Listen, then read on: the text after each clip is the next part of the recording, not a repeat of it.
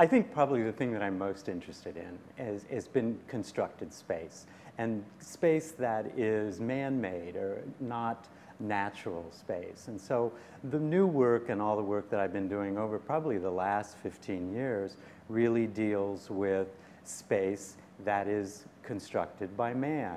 And that includes such things as gardens, and most particularly what I started out working with, which was gardens. I'm now working with museum spaces, which is a totally artificial space. And that interests me partly because all artists are interested in art and museums in particular, but I'm interested in how people traverse those museum spaces and what happens when they go from a contemporary 20th century gallery into, let's say, a Renaissance gallery.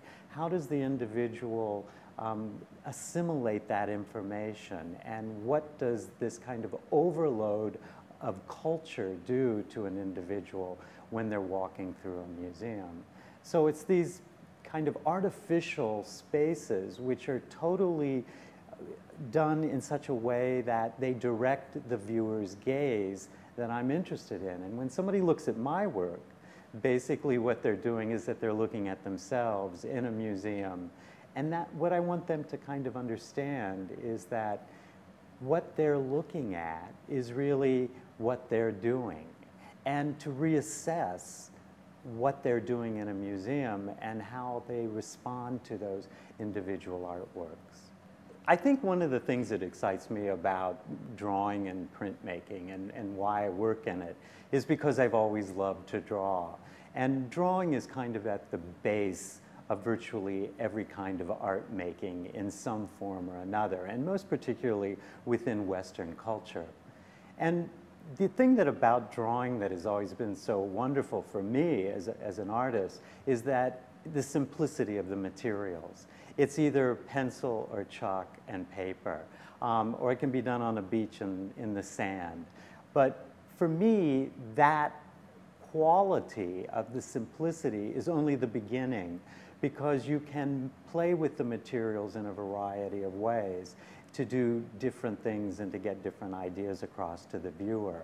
And for me, drawing it's a very kind of sensuous and good feeling, because to sit down in front of something and to be able to draw it and to be able to kind of transpose it to a sheet of paper, there's something very satisfying.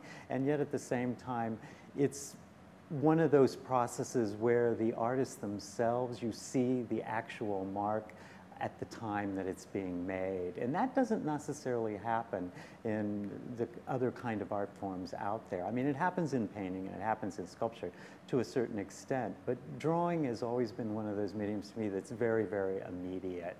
And it was a natural segue for me to kind of go from drawing to printmaking. But printmaking is almost the other, even though what you draw on a metal plate or a lithostone or a silk screen or a video screen to make a print is somewhat slightly removed, and there's a lot of technicalities and technical issues that are kind of in between there. It still has that same kind of immediacy to me, and particularly with etching, which is what I do most. There is a sensuality about carving out that metal plate and working on that metal plate that, for me, is just part of what making art is about. It's about the hand, and it's about the artist making something physically. And so I think drawing and printmaking have always been kind of my mainstay in terms of making art, because of that immediacy, and drawing in particular because of its simplicity of materials and techniques. I think everyone asks you what artist inspired you the most, what made you become an artist, and that's kind of like asking a parent which one of your child is the better child, or which one do you love the most. It's an impossibility, because I think as artists we are products of everything we see. We're products of every experience that we have. And sure, there are other artists that I look to and I look at and that I come back to repeatedly. And there are people like Picasso, which is pretty hard not to kind of go back to him because of the way he kind of thought through ideas, and it was just a continual unfolding storyline with him, and then his work continually changed over his life and over the process of making art. So for me, it's hard to say which artist inspired me more than another, but I would say probably in the 20th century it would have been Picasso. Probably in another century it would have been another artist, but I'm a product of the 20th century, so I think that is what probably lean on Picasso more, and I think every artist of the 20th century and probably hereafter will lean on Picasso in terms of what he does and how he thinks about art, and what that means to an artist and myself. So for me, I would say it would be Picasso. Why is it important for me to keep creating? I think that's something that artists have innately kind of born into them. There is a need to do it, and I think that is kind of at the core of why we continually keep creating. But I think also the other issue is that one thing about making art, there's this, whether it's writing or music or the visual arts or painting and drawing and prints, which is what I do, what really I think compels us to constantly create is to communicate.